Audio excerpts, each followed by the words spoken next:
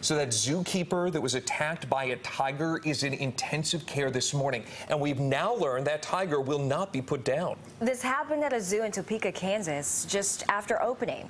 The worker and the tiger were inside of the tiger habitat when the attack took place. Witnesses say it lasted about 10 minutes until other workers lured that big cat into a separate enclosed area. Lacerations and punctures to the back of the head, neck. She's stable, but that's about all that we know.